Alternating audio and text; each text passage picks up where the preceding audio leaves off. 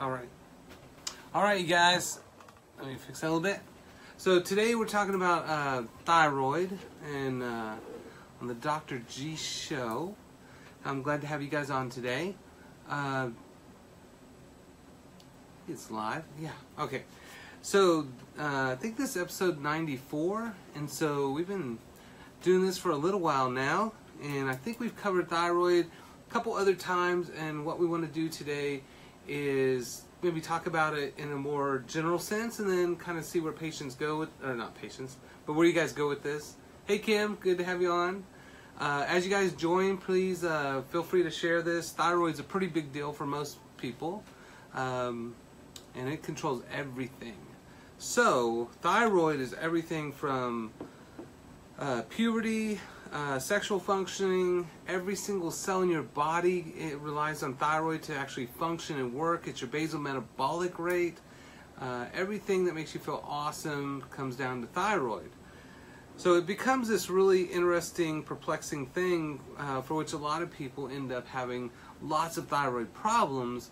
And there's lots of different things that people do for thyroid, and some of them are very helpful, some of them are bull crap, and some of them are harmful to it. So as we go through this today, I want you guys to feel free to post questions, and if you have comments or whatever, unless it's about my hair looking crazy today, I don't know what's going on with that.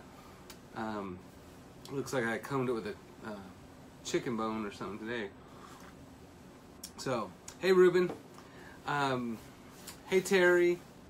So, post questions. We'll try to get through this, and then I have a little bit of a idea. And you know, we have our 100th show coming up. We're gonna have Holly on, so we want an idea of like maybe what could we do that would be interesting to you guys. So we need a 100th show extravaganza. Maybe we should have just a bunch of people on. I don't know.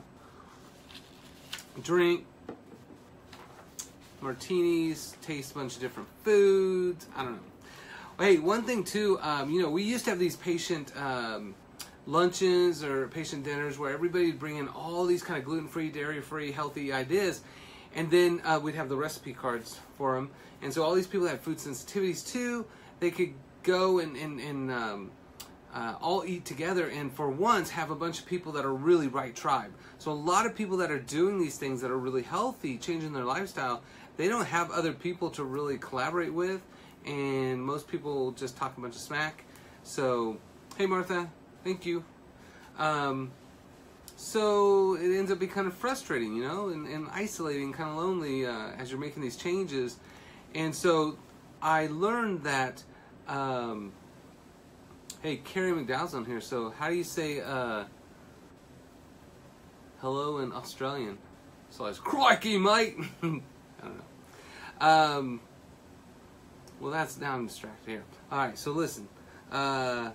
Monday, this Monday, I think it's the first Monday of each month, maybe, at the First Universalist Unitarian Church,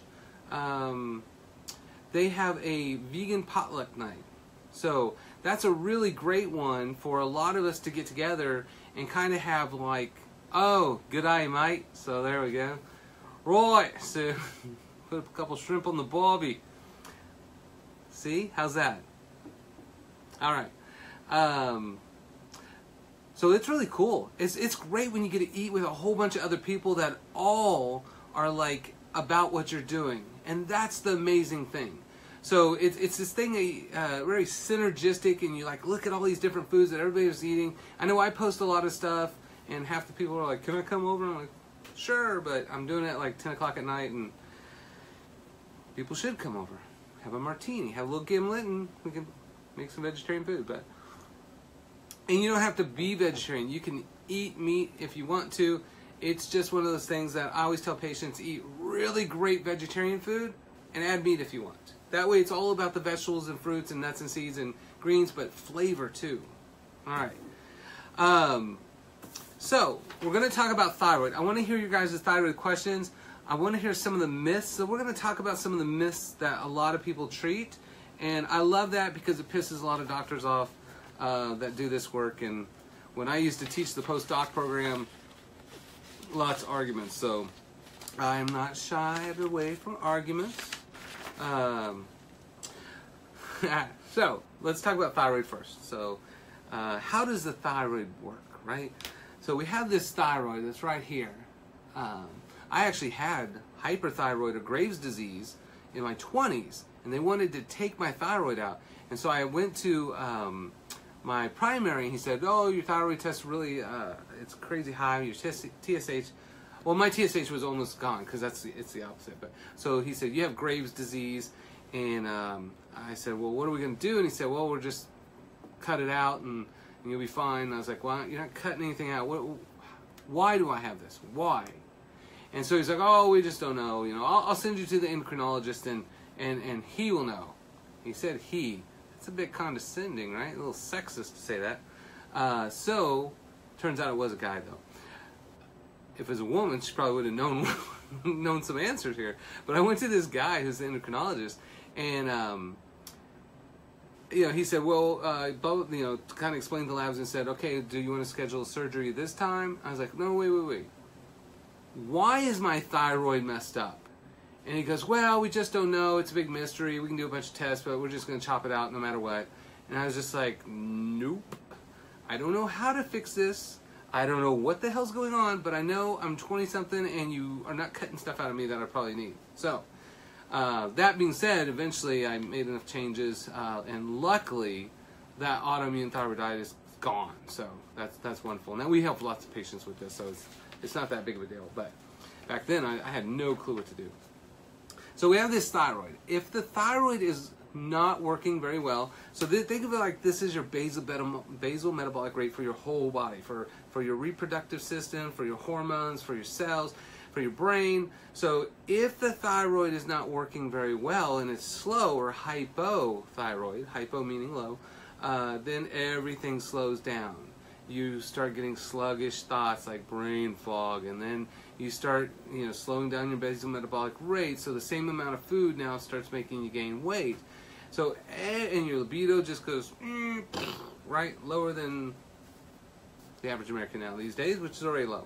So, it's not a very fun thing, right? And then you have the opposite, and that's what I had, and man, you feeling freaking invincible. I didn't need sleep. Oh man, it was great. I could eat where the hell I want. I was burning energy like crazy. So the hyperthyroid is too much thyroid. The hyperthyroid is hyper-functioning. And so you're just dumping tons of this thyroid into everything. So your basal metabolic rate goes through the roof, and you can't sleep, you can't, you know, and eventually, you know, I get just these horrible, painful headaches, and I could feel blood pumping through my arms. That was the weirdest feeling ever. And so, like, I could feel it just pumping. I could feel it pumping in my neck. So that part wasn't so great. But I thought, well, with every superhero kind of experience, you have the downside too, right? You know? So it was okay. I didn't need sleep. I could get so much stuff done. My brain was just like hyper acute. And so then when I got things fixed, it was weird because I felt normal, and it was just like, ugh, is this what normal feels like? This is so boring. So I kind of missed it for a while. So haven't ever taken meth, but I'm pretty sure hyperthyroid is what meth probably feels like. But you get to keep your teeth, so that's pretty good. So hyper versus hypo, right? And then let's talk about how the thyroid functions. It's very simple, and this is why I love teaching the postdoc kind of stuff or postgrad stuff on thyroid, because it's really a simple thing. So you have your brain here, somewhere here, and then in the middle of your brain, somewhere about here, you have a hypothalamus. Hey Marcia, glad you joined. Hi Amber. So in the middle of that, you have a brain stem. So you have your brain, and then you have your brain stem. And before that, in front of the brain stem, you have what's called the hypothalamus, and then you have this pituitary that hangs down. And the pituitary is called the master gland, but the hypothalamus is the master of the master gland. So it's kind of like the man saying, "Oh, I'm the master of the house," but really it's the woman that's the master of the house. So the pituitary, not really the master, just makes a bunch of hormones. So yeah, anterior and posterior, and so it's going to make a hormone called thyroid stimulating hormone. And thyroid stimulating hormone is probably what most docs test. Hey Carolyn, hey Donna. Glad you guys are joining. Post questions if you have them, please share. So your TSH, thyroid stimulating hormone, that's the most common one that's tested. Hey Donna. You know, I bet that sounds crazy. I'm like talking, but people's things coming by, and they're like, hi, and you guys don't see them, and so I sound like I'm schizophrenic up here. Which maybe I am. You never really know, right? Well, if you question, then it's probably not true. So, most docs will test that hormone, TSH, but TSH is not a thyroid hormone. It's not. It's a guess. Now, it gives you a good idea, but it's not always true, especially when it's normal. And so, that TSH goes from here all the way to your thyroid, and then it stimulates it. It's always the opposite. If your thyroid is not doing its job, thyroid stimulating hormone from the brain is going to yell at it. So it's going to be like, you need to make some more, right? So TSH will be high, lots of stimulation because the thyroid's not doing its job. Then, if it's overproducing, like mine used to, then it'll just whisper like, dude, you're doing good, just maybe settle down a little bit, right? And those ranges for like TSH, I mean, they can go from like, I don't know what it was, 0.5 or something, all the way to 6. Like, it's this amazing thing, right? One of my favorite pictures of cartoons is this doctor that's looking at this range on the wall, this big. And then he's like pointing at right, there you go. He's pointing right here and says, hey, you're in normal, good job. And then the patient's just on the floor like that. So, right, are you treating labs or are you treating patients? So, we always told docs that when we teach the courses, you treat patients, not labs. So if the patient looks hypothyroid, they're probably hypothyroid. And that huge ass range for the entire population, that's not normal. And what's really funny is they change these ranges slightly all the time. And really from one lab to another, sometimes it's very different. But they change them based on what we currently see. So they're not really reference ranges or normal, let's say they're not normal ranges, they're expected ranges. So in a dumb fat population in America that has crappy thyroid functioning, what do we expect to see? That's not normal. So we want functional range, right? Functional range is the real one. And that tightens up. That tightens up quite a bit. So I tend to want to have TSH from the brain to the thyroid to be about maybe 1 to 2, closest to about 2. Now, for other, again, there's a little leeway where you just have to kind of look at the patient and say what's right for them. So, TSH is not a thyroid hormone. It's a guess to see how the thyroid's working. Then you actually have thyroid hormones, right? And thyroid hormones are very simple. You just have this tyrosine block, which is just an amino acid, and it has 3 iodines on there. Then it's T3, or triiodothyroxine, so 3. If it has 4 iodine, it's called T7, T4. T4. So, T3, T4. So it's very easy. 3 people in the car, 4 people in the car. But, well, we'll talk more about that. So T3, T4. So nice and easy. It's just tyrosine and 3 iodines. So simple. Easy to get in your diet. We'll talk about that too. So your thyroid then, based on that stimulation, is going to make 3 major things. It's going to make reverse T3, which does a big fat nothing for you. It's like a backflow system. Then you have T3, which is, again, tyrosine with 3 iodines. Then you have T4. Now, most docs will test TSH, which is just a guess, and then test T4. But the reason they test T4 is because they're typically just looking at Synthroid, which is a T4 synthetic. So, that's really just med management at that point. And that's because T4 doesn't do much of anything for you. T4 is not cool enough to get in the party, to really do a lot, right? So T4 converts to T3 because T3, that's the cool one, right? So, so like T3 would be, or T4 would be like 98 degrees, and then T4 would be 98 degrees, and T3 would be Backstreet Boys. Terrible reference. So T4 mostly converts to T3.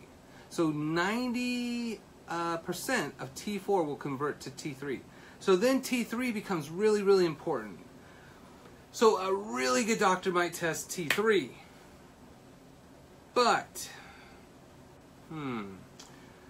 the only problem with that is 99.6% of T3 is bound to thyroglobulin and useless. So the crazy thing about it is that T3, all this T4 converts to T3, T3 converts to T3. Oh, I know. Is it, wait a minute, just a second. I got an idea. All right, so Terry says, hey Terry, you taking care of Jim? Is it hereditary? So thyroid is not really hereditary. Most everything's not hereditary. Thyroid dramatically became epidemic in the 1990s. And we'll talk about why that is. Let me write that down.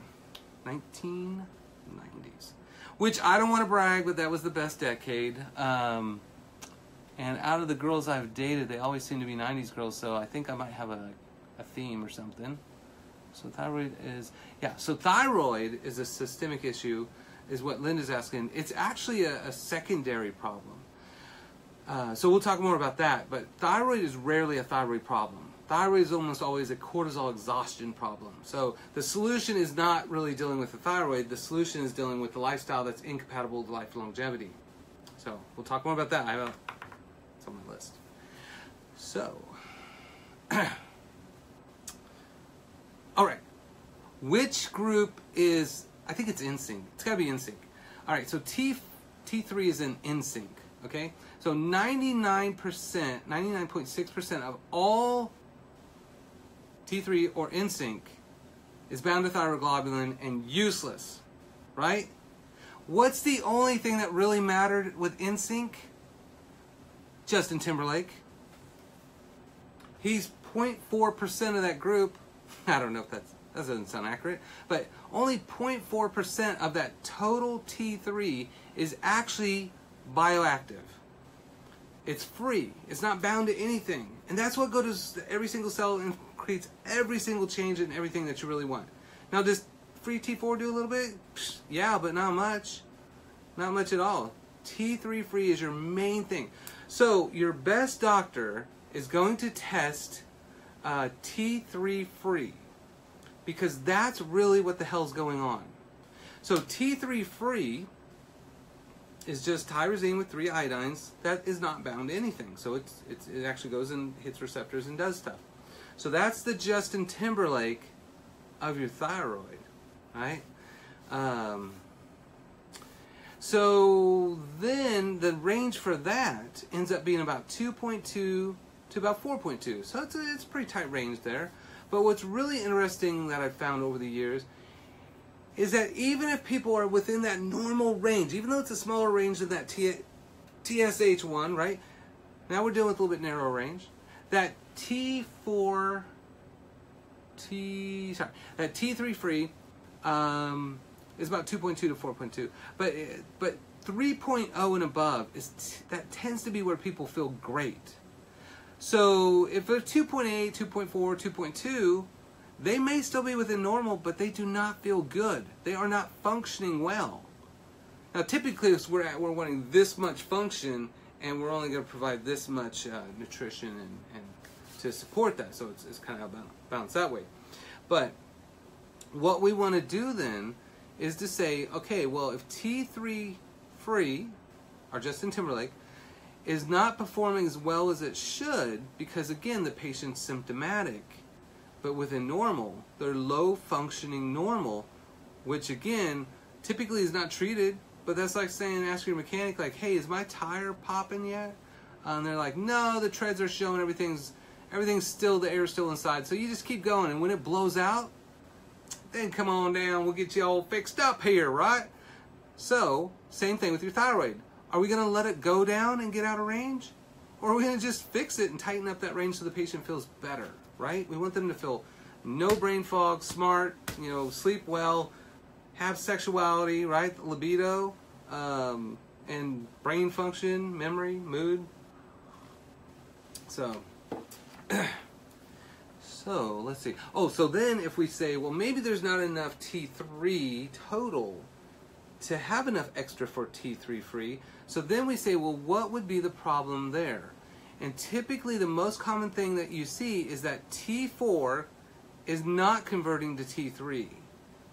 And the reason it's not converting to T3 is almost always because of prolonged cortisol.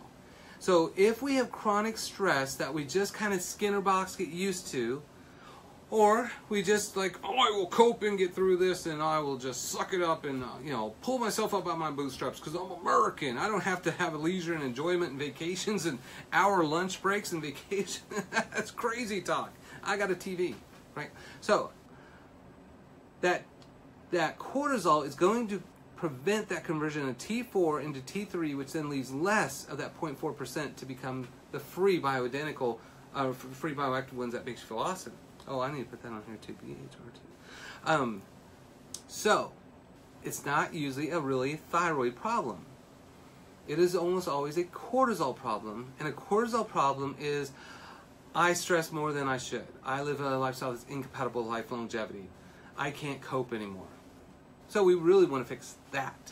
And cortisol will pick up, and within this normal range, it'll go, and then we're like, we can do it all, and then I'm just like hyper functioning, and then I burn out, and then I feel crappy. So then the thyroid comes in and says, as that cortisol is tanking, thyroid tries to pick up, and if it's tested here, it's too high. Let's cut that thing out. Once it crashes, then it's too low, let's just give you thyroid. So what's the problem then with giving thyroid?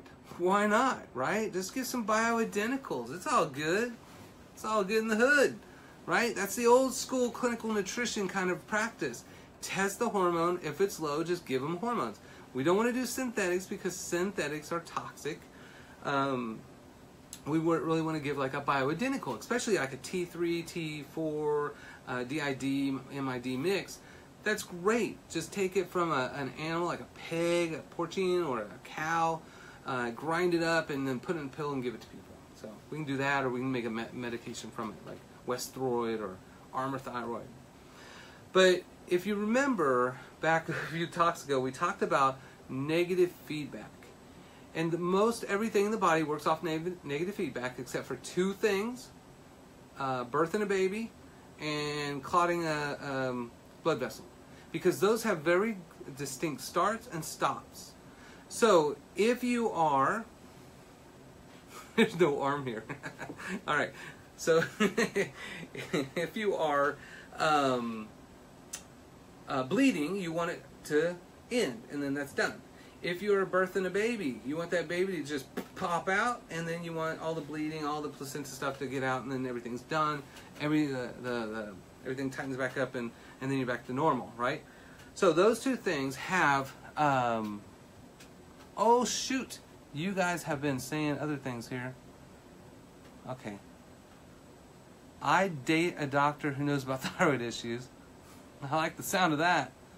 Nope, not in the 90s, girl. That's terrible. I'm sorry, when I moved that thing up, it didn't do more, so let me... Can T3 be tested accurately when you're on Thyroid? Well, it can, but it's really going to be how well is it converting because you're taking synthetic T4. So Deb Anderson had that question. Can T3 be tested accurate? So T3 free can, because that's all you really care about in the end on there. Denise Ware, this is my first lecturing. Where are you doing your nursing lectures? So no, I used to teach the post-grad for the functional medicine clinical nutrition course. I used to teach pre-nursing students with the A&P program. All right, Don, and I'll look at yours offline and give you some ideas on that too. What about antibodies? We'll talk about that, Lynn. Well, you guys are posting a lot. You guys are awesome. All right, I keep hearing about, naltrexone. You don't want to do that. That's terrible. All right, so you guys have some clinical questions that I'll add in at the very end there. Okay, so Armour better than Synthroid. Yeah, so it is, but okay, so So let's talk about synthetic hormone replacement therapy and bioidentical hormone replacement therapy. So it's just like any kind of hormone that you take. Hormones and neurotransmitters downregulate if you put extras in. So the typical clinical nutrition program is test it. If it's low, give it to them. But negative feedback says that if I am making more, then I will make less. And then I make too little, and then I'll make more. And it's overproduce, underproduce, overproduce within a normal range. That's how the body works, through negative feedback. So if you give the body an exogenous source, so whether it's synthetic or whether it's natural or bioidentical, like armor, you're going to downregulate your own production. So you'll feel great in the beginning, and then you'll downregulate the rest of that little bit that you have left, and then you'll feel like crap, and then they'll just increase the dose. It's not a problem. We'll just increase that dose. And then you'll feel good for a while, and then it'll go crappy, and then maybe double dose, and maybe twice a day, and we'll just kind of do that, maybe throw in something else. But eventually you will get to a point where it doesn't work anymore. And I have lots of patients that come in, and they're on like lots of thyroid and other stuff, and they still feel like crap, right? Because they're downregulating their own production. And everything within medication has what's called the predictable half-life. So I don't know if you can see that. Yeah, maybe. And that's basically how long does it take before half the medication is excreted through either the liver or kidneys. So that being said, eventually if you downregulate enough and completely rely on that either bioidentical or that medication, then eventually you don't have any flexibility. And so if that is downregulating at a predictable rate through your liver or kidneys, then you need extra, it's not going to be there. So we got a solution for that. When you can't take any more, we'll just give you, what, antidepressants. 70% of those end up more antidepressed, or more depressed. And then Abilify that says that's not a problem because you can just take an antipsychotic for that. It's all good. So, Deb says, can you repair enough to get off thyroid meds? Oh, yeah, absolutely.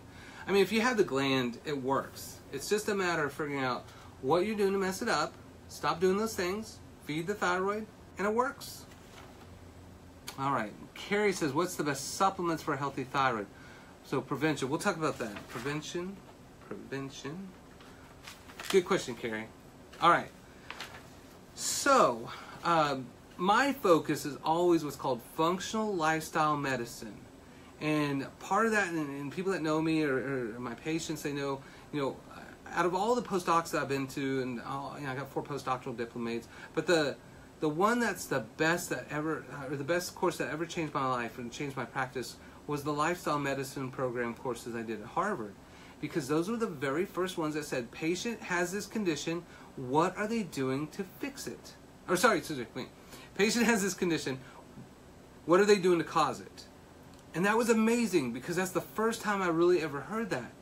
And then the goal was to figure out what causes it, stop doing those things, and then you have what's called restorative physiology. And the body's designed to restore itself, right?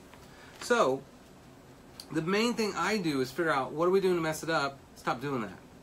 That's the easiest solution in the world. It's also the cheapest way to fix thyroid. Rhonda has a good question here. Why do thyroid tests show up negative but have lots of symptoms? And that's usually because they have these huge ranges and they don't test the T3 free. And so the actual thing that's working for you. And that's usually what happens. They're treating laboratory values, not treating a patient with that. So, a few things here. Some people have goiters, some people have nodules down there. So, when they look up, you see this big old, so how like the Americans have the spare tire, they'll have a neck spare tire that's all swollen here. So they might have a goiter there, they might have like a little nodule. And if you think about this, as your thyroid's not performing very well, basically the goal is just build more of it. And when they build more of it, then all of a sudden you have more room. It becomes a space-occupying lesion as it starts to grow more and more to deal with all the crappy lifestyle that we have. So we end up causing us to add on to the thyroid, which then we call that a goiter or a nodule. A lot of times those are iodine deficiency, which we really don't want to treat with iodine, and I know that's a controversial thing to say to some docs. We want to eat thyroid. If we give thyroid, we cause problems. But if we eat thyroid, then our body self-regulates. Selenium deficiency, but really that's because we don't eat real food. So, you know, one Brazil nut, or 2 halves, or 4 quarters, gives you 100% of your selenium needs. Like, that's how easy it is to get selenium. So, if you eat crap, it's going to be a hard one. But, and then autoimmune inflammation, which we'll talk about that too as we go through this. But so, a couple things that are toxic to your thyroid. You know, your thyroid is tyrosine with iodine. So what interferes with iodine? And one thing is, do we even eat the iodine? Which most Americans are not eating iodine. So iodine comes from the ocean, so it's sea salt. So if you get real, actual sea salt, you will get iodine. And sea salt should be dirty, right? Just like your Uncle Fred. So, you know, at the family gatherings, he's the one who tells the dirty jokes. That's real salt.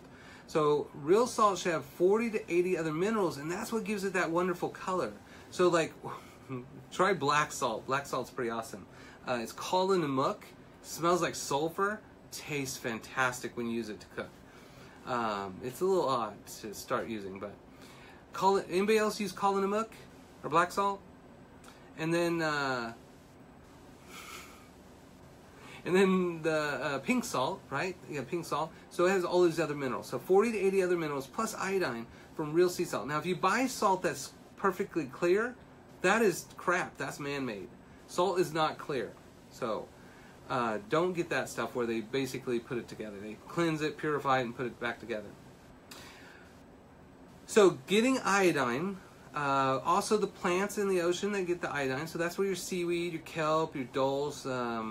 Yeah, so Amber says she uses pink salt, so Himalayan salt. That's a great one. It's just great. It's easy. There's red salt, black salt, brown salt. It's all good. I know a lot of Republicans probably only want white salt, but, you know, you gotta diversify. You can't be xenosalt-phobic. So, alright, that's my joke. Alright, that's it.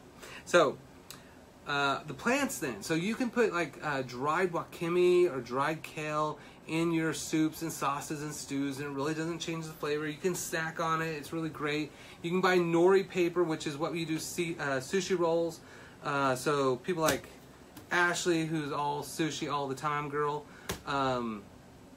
she loves those California rolls, and everybody else does. And so you just, I got a bazooka at home that you make these with, but so you can roll those bad boys up, and that paper then has iodine in it. So it's a great way. Our kids just sit there and eat the iodine like that, or they eat the paper like a snack.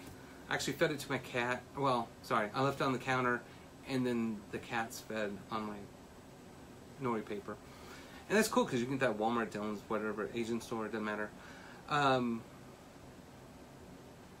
Marcia, so you say you're allergic to kale, but no, kelp from the ocean.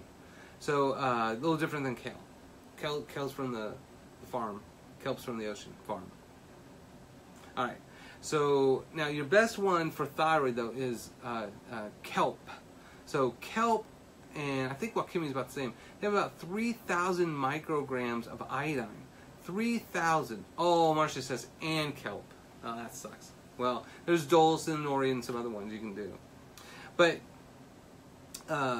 kelp and wakame have about 3,000 micrograms of iodine in there, right? The country that gets the most is Japan, and they get 12,000. So that's only like 3 teaspoons. So you put a teaspoon in your soup, sauces, stews, you're going to get a ton of extra iodine that way. And then the fish in the ocean that eat the plants that live in the salt, they're going to be full of iodine too. So that's where your wild-caught salmon, tuna, halibut, mackerel, cod, sardines, that's where those come into play too. So most countries, you know, 85% of the world's population lives near the coasts, and they eat the fish and the plants from the ocean. Americans consume more coffee than fish, so we should have thyroid problems because we don't get enough iodine. So we purify the salt, we don't eat the fish, we don't eat the plants. It should be hard for us to get iodine. So that's the first part, because again, tyrosine plus 3 iodines, if you don't have the iodines, you're kind of screwed. And iodine does this. So when you eat, think of all these buckets. You have a bucket in your brain, a bucket in your breast, and a few other places. And then when you eat iodine-rich food, it saturates those buckets. And then it overflows to the next buckets, overflow, and then you pee out the rest. So it's a wonderful system that we have that self-regulates. The only time we really see problems is if people artificially or exogenously take iodine as a supplement for thyroid, and that can cause some problems. The other thing then is iodine is a halide. So on the periodic table in chemistry that everybody hated, there's a row of things called halides. And all halides compete for the same receptors. So that's your bromine, your chlorine, your fluorine. So not fluorine, not Pergo, right? Fluorine, like fluoride, there you go. So those ones, those halides, all compete, so they can really mess things up, because if you have bromine bind to that iodine receptor, or chlorine or fluorine, and this is one of the questions we had earlier, was, what if my labs look beautiful, but I feel horribly hypothyroid? Well, it doesn't test if bromine's on there, or fluorine or chlorine versus iodine. So you could be making perfect levels, but they could have not iodine on there, and that would be a mess. That would be horrible symptomatically, right? So fluoride, where do we get fluoride from? You guys tell me where everybody's getting this excess fluoride from, because in nature there's not very much. And then we'll talk more about that. What about bromine? So bromine and all these things, the bromine, chlorine, and fluorine, these are all things that will make us fat and dumb because they mess with thyroid. So in most countries they ban these things. Yeah, Brianna, toothpaste fluoride, so I always get fluoride free. Which, by the way, I've brushed with that charcoal. I look like a crazy person. Deb says water, so a lot of places fluoridate the water. So Newton does that, but Wichita doesn't.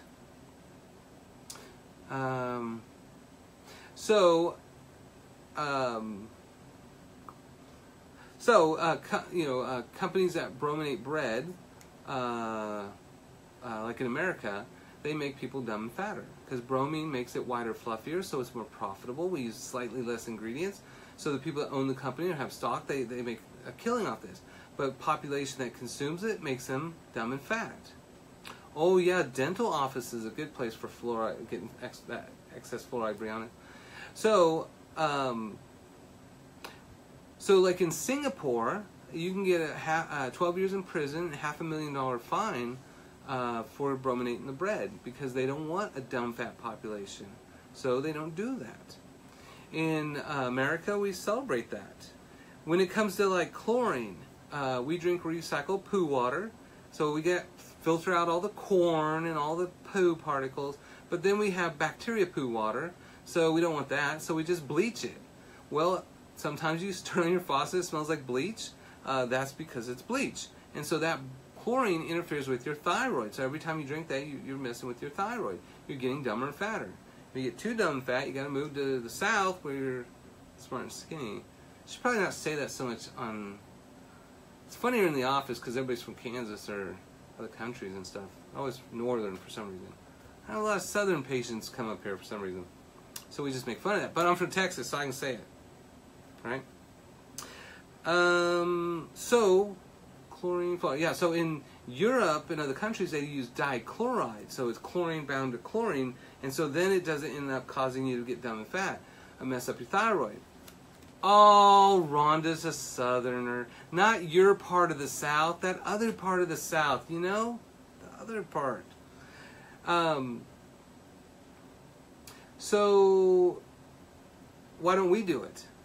Why do we just use chlorine that's free and halide that's going to mess with your thyroid? Well, the dichloride costs a tiny bit more. So, let's just make our population messed up thyroid-wise and save a few bucks, you know? And then, let's see, chlorine, fluorine, bromine. So let's go back to fluoride then. fluoride, the type that they use in the water system, is actually the waste product from aluminum manufacturing. So that seems like a great idea. And it's toxic. I mean, literally you had to have hazmat certified drivers, hazmat certified trucks dump that in the hazmat certified dumping place because it's so caustic and corrosive. And it also, studies a long time ago showed this, and it's true today, is that fluoride is more neurotoxic than lead because it has such a damaging effect on your thyroid. So, yeah, so Terry has a great question, where do we get our water from, you know? Because if you look at bread by itself, bread is fluoridated, chlorinated, and brominated. That's crazy. So have just one RO system in your sink, maybe under your kitchen sink, and have one spigot. Just make sure it uses generic filters, and it's has a fast refill time. They're usually about $300, something like that. Yeah, Brianna, so yeah, get an RO system. And then, you know, if push comes to shove and you can't afford that, then just get an RO kind of like a Brita Zero thing. And so that's plastic, so we're going to filter out the chemicals in a plastic container, which is funny. So filter that and in the fridge so it's cold, so it's less likely to absorb anything. And then pour it into a glass pitcher and then put it in the sink. Put it in the fridge, so it's cold. And actually, you guys should look up something called a water carafe with tumbler.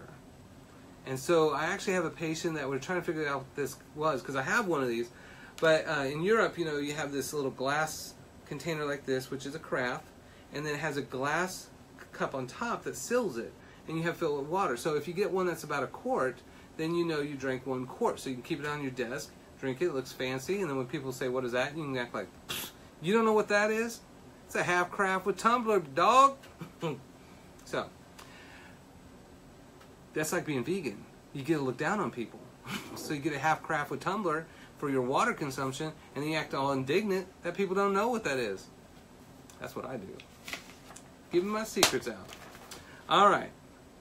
BPA is another one. So bisphenol A or plastic number 7, that messes up your thyroid. In fact, the Yale University studies show that plastic water bottles that have BPA, or those Nalgene's, or those Camelback hard ones, they are bisphenol A, and they will mess up your thyroid, and they actually lower IQ too. So don't get BPS, don't get BPA free typically, because that's just as toxic. Drink out of glass, right? Get a nice glass drinking water bottle with rubber on the outside so it knocks over, it won't break or anything like that. Then you don't have to worry about that BPA, or a nice stainless steel one will be fine. So the other thing is petrochemicals, and some of the stuff is like fertilizers are notorious for messing up thyroid. So you gotta be careful about that. That's why I do my gardening. I have my little herb garden going, right? And my purple basil died. I was excited about tasting that, but it didn't survive. And then, hey, Dan Gordon's on. Where did Dan Gordon go? He disappeared and now he's back on. He hasn't been on here in a long time. Now, let's talk about a few things. So these are things that mess up the thyroid, right? Direct chemicals that mess this up. So we want to be very careful. No more bromine, no more chlorine, no more fluorine. Maybe RO as much as we can. So then, what about soy? I'd like to, I don't know. I think I should just go to seminars and mention soy is excellent for the body, and just see how many people get all mad. So soy, let's talk about two things. Soy and cruciferous vegetables like brassicas. These are the two red-headed stepchilds that they just get beaten up so badly, and there's so much conflicting research. Is it good? Is it bad? It's all this kind of stuff. And, you know, what is it? So, so this is what we do as a population, as Americans. Is we basically will take a bunch of synthetic estrogens like plastic, bisphenol A, birth control pills, synthetic hormone replacement therapy that are high ester, lots of dairy, high estradiols, which causes people to get autoimmune, which causes people to get estrogen changes because it's estradiol mimicking, men will grow breast, all that kind of stuff. And then we'll turn around and say, don't eat soy because it has phytoestrogens, and that's probably why everybody's growing man boobs and prostates growing back in the uteruses, and women having all these endometriosis, fibroids, and all that kind of stuff. It can't be all the synthetics that we absolutely know cause that. It must be this food that we've eaten for thousands of years. Oh, then we think, well, what about the countries that eat this all the time? Oh my God, they must be riddled with estrogenic kids. Oh, they're not. They're not. Oh, sorry about that. So it's American men that are growing boobies, not Japanese men. Is that a Chinese, Japanese? What are these, right? So man boobs. So there's American boobs, right? So, well, yeah. So, although it's very comforting to hold yourself at night with your man boobs, we probably don't want them. So it's the #1 elective surgery in the United States for men. #1. So it's not soy doing that. Soy has phytoestrogens. The same people that tell you don't eat soy because of phytoestrogens will tell you to eat flaxseed. And flaxseed has way more phytoestrogens. Coffee has phytoestrogens. Everything that is healthy that they also prescribe is going to have phytoestrogens. And phytoestrogens balance out estrone and estril, not estradiol. And those are the ones that protect you against the estrogenic effects. So it's ridiculous. Stop eating synthetic estradiols and start eating phytoestrogens that protect you against those plastics. That's why other countries don't have these problems, but they can eat it, and then we take a bunch of synthetics and then we blame it on the food. Same thing with cruciferous. Holy crap, man. People are like, don't eat lectins, don't eat nightshades, don't eat this. What do you got left? You got nothing. There's nothing left. We pick apart every single thing and we demonize the foods for all these little components that are not really the problem. Now, for a handful of people, it might be a problem. But for the vast majority, it's not a problem. So cruciferous vegetables do not mess with the thyroid. They do not cause problems for the thyroid. In fact, there are tons of research articles that will break down those chemicals and tell you what they do great for the thyroid. I was reading Furman's thing, and I don't like some of these people's philosophies, but I mean, he was saying the same thing. I like the kind of way he was going with that. And I think he even said, and I don't know if this is true, I hate saying there's none, but he's like, there is zero research out there that shows consumption of actual cruciferous vegetables or soy have interfered with thyroid production. But there are tons of research out there that shows synthetic estradiol, bromine, chlorine, fluorine, and BPA, that they definitely do mess with that. So I don't like the unknowns of blaming food. That's crazy talk. It's food racism? Foodism? Anti-foodism. That's what it is. Okay. I'm going to calm it down. Messing up my thyroid here. So, it's not the food. Now, again, if you're going to eat soy, eat non-genetically modified, organic tofu, organic tempeh. Don't be skinny bitch like with that book Skinny Bitch, where it's just like, don't eat meat because it's all processed. Eat tofu that becomes turkey. That doesn't make sense. Don't do that either. So, if you want to eat meat, eat meat. If you want to be a vegetarian, be a vegetarian. But don't be a transgerian.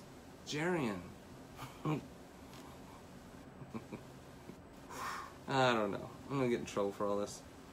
So, medicine-wise, we said T4, T3. We don't want to do that because it downregulates. We don't want to do desiccated thyroid, which I used to love that stuff in the beginning, but it messes you up. It messes you up. And then, okay, so I think someone asked, well, what could you take? And, if you wanted to take stuff, because I got, some people want to. Selenium, or you can eat a Brazil nut. One Brazil nut. D3, or you could go out in the sunlight. You don't want to do that. We're Americans. Then iodine, or you can eat iodine-rich food and put like 1 teaspoon of kelp a day. Zinc, or you could pretty much eat anything that has everything has zinc.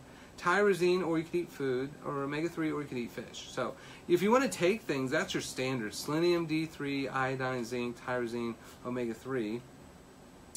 I did this, and other docs do it, is do progesterone cream, do bioidentical progesterone, because it's going to help balance you out.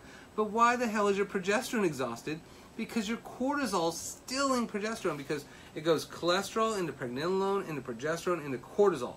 If your cortisol steals all your progesterone, should you take more progesterone, or should you stop exhausting your cortisol? Well, we used to say, you're American, just keep it up and just take more progesterone. But that ends up down-regulating your own production. So then that cortisol problem becomes worse and worse, and eventually you can't naturally medicate it anymore. So, the old school treatment that I used to use in kind of clinical nutrition, it causes more problems than benefits. So then we come to, BHRT prevention. All right, so I think Devlin asked this a while back, but what can we do to prevent thyroid problems? So 1990s is when we started having this sudden epidemic of thyroid problems. And they did this because back in the 90s, we had these huge tech stocks that were blowing up, right? People were getting filthy rich. Silicon Valley just went crazy with lots of money. So these hedge fund managers, I think this was in the book History of Food, or Eating History, they said, they went around to other companies that made pretty good returns, but then said, how can you make more returns? And sugar is more addicting than crack cocaine, so that's why several years ago when I heard those studies, I switched to crack. So I'm not going to use sugar. That's for crazy people. So now I'm hooked on crack, and these are all false teeth. I can't even see them on the thing. It's all that charcoal toothpaste. So now the crack's got me all itchy and stuff.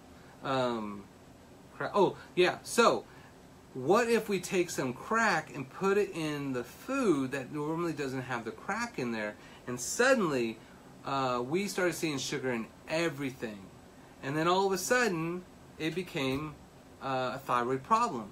So with that, we went from like just eating really food, but we still eat 150 pounds of added sugar, all that maltodextrin and 50 different names for sugar that we've created.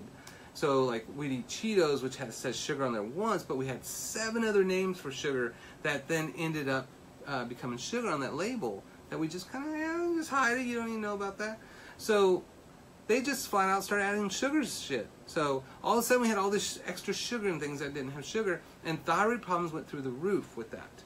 So that's because thyroid, like we said before, is not a primary problem. Thyroid is a secondary problem because of chronic exhaustion of cortisol. We just live a lifestyle that's incompatible with life longevity. So that's why I'm reading my book here, right? So I put on my fancy little happy socks, and then I go to the bookstore and I get my little coconut tea, and then I go. Ashley says she loves Cheetos. You got to try the chickpea Cheetos. They have some at Starbucks that I ate. I thought they were pretty good for Cheeto-ish taste. I think Sonia liked them. They're not perfect, but they were good. And I think they were vegan. I don't think they have even cheese in them. I don't know what was in them, but it was all safe ingredients. But it was good. So you have to try those, not bad Cheetos. So this book, Happiness. So then I was reading my Happiness book, and it's great. And I'm reading my other brain book and something else too now. So that's my chill out time, right? So I'm down de-stressing my cortisol. I go for my walks, I do my meditation, I do my yoga, and all of a sudden all that hormone exhaustion, or extra hormones decrease, and then thyroid functions better. And that's kind of funny. We should calm down to increase our basal metabolic rate so we can lose weight and be healthier and more energetic.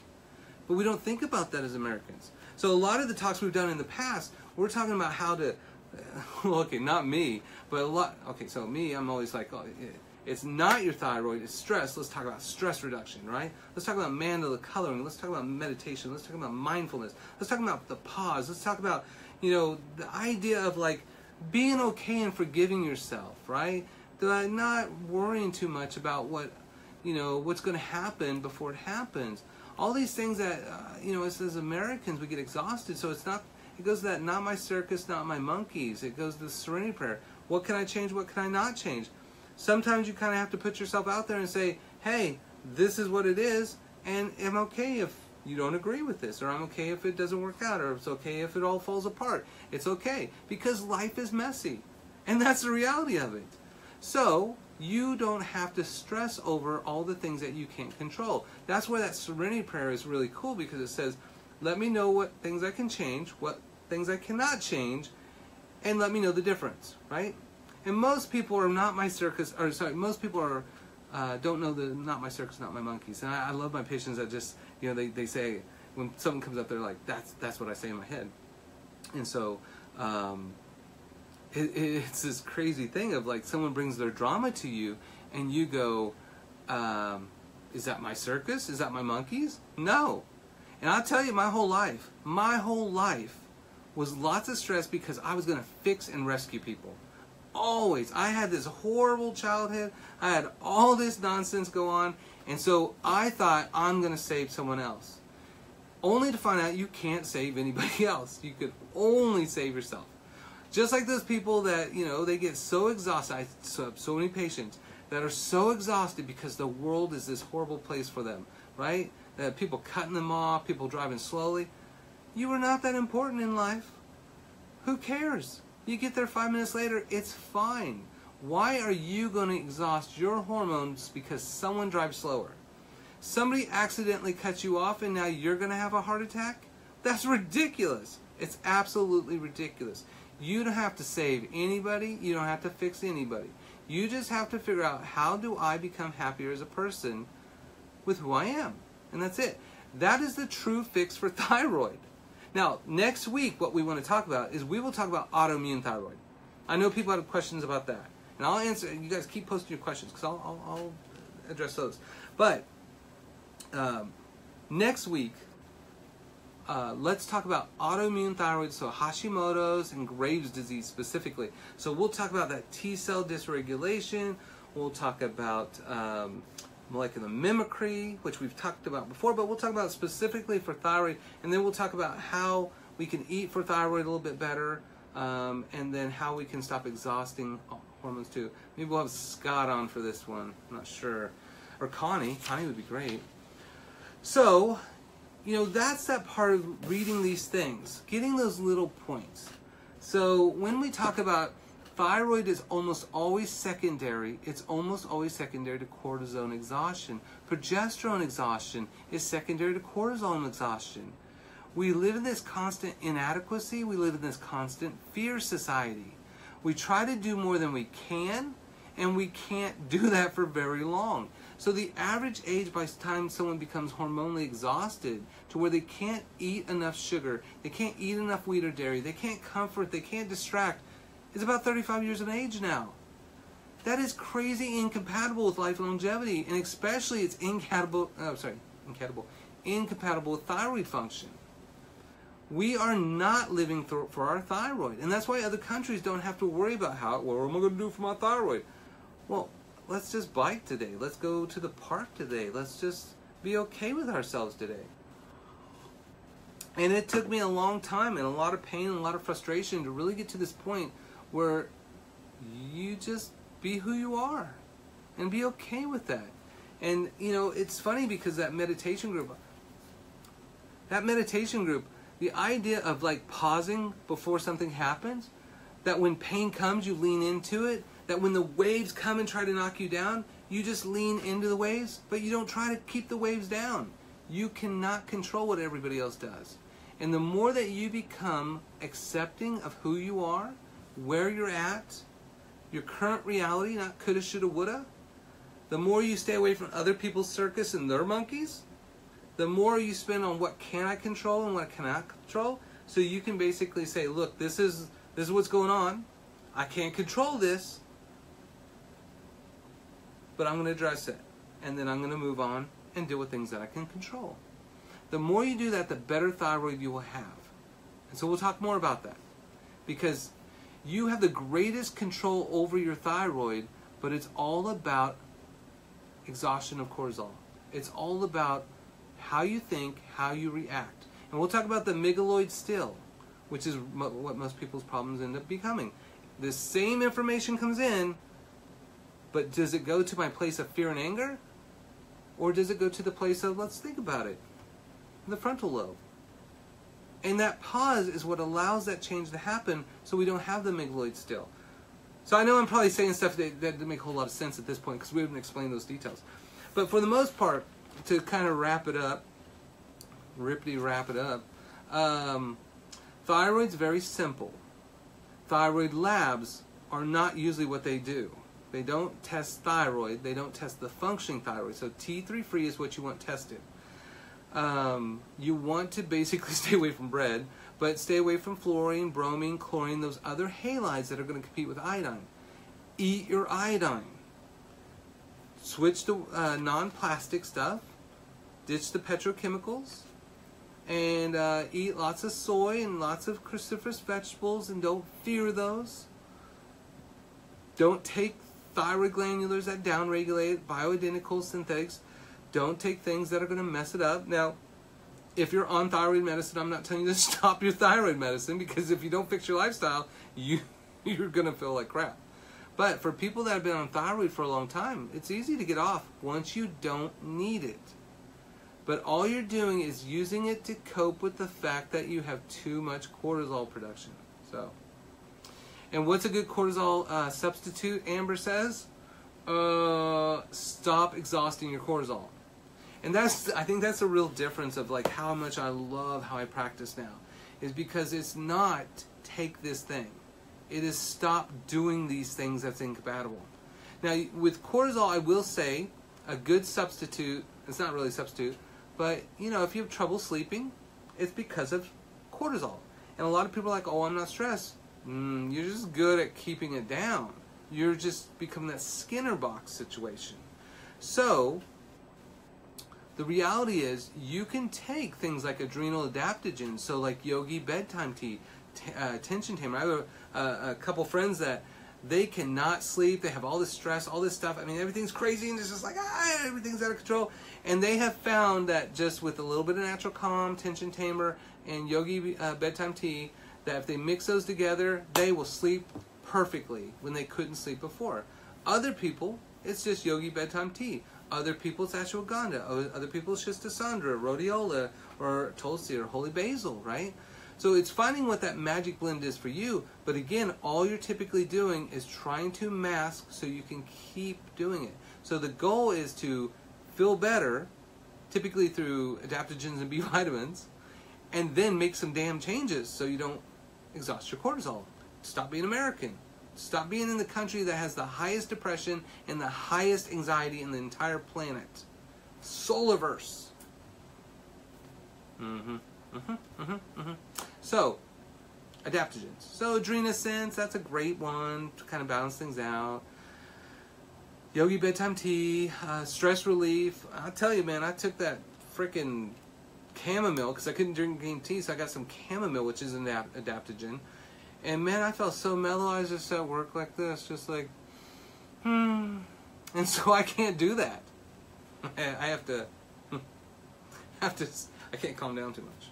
I just get too chill. So I tried Yogi bedtime tea when I was really stressed at my friends, and they took it away from me because they're like, you acting like you're drunk or high.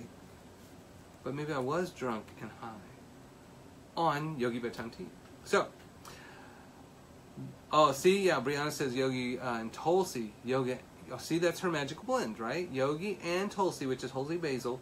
That really works for that person. So that's great. And again, don't get frustrated if you don't find that magic thing. But that's why I love with patients, it's just like, let's try this, this, and this. Let's do the provocative test. Let's figure it out. But if you don't deal with your problems, if you don't change who you are, you don't change the way your brain functions, then that same information is going to go to the wrong place, cause the same exhaustion, and eventually that may not work for you anymore. Or you just take more and more. So, we'll talk about all that. We'll hold your hand, get you through this. It'll be alright. We all suffer. We all get better. It's all part of the human experience. We just got to be there for it together. And that's why I love these live feeds. Because, just like Brianna and stuff, and all the rest of you guys, you guys are offering answers to each other of things that work for you, and that's good. And I have my opinions, and I give my clinical expertise, but it's not always what may work for that person. So, that's why I love the community of this. All right, keep posting questions. I'll answer those offline. I don't think I answered last week, but I will.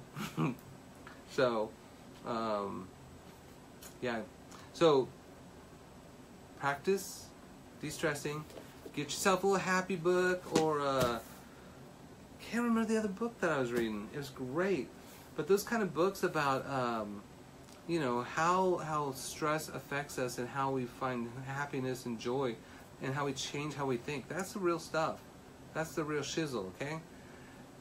Dan's back to moonshine. I like this guy. So, Dan, we'll have to have martini someday. You have your moonshine martini. I have my little gimlet. Be all good. Glad you guys joined us. Feel free to keep posting questions. If you have some clinical stuff, I'll try to answer. But I'm really glad you guys joined us. I'm really glad this is a topic that meant something to you guys. And there's Carol Farrow. Carrie says, see you later, mate. Crikey.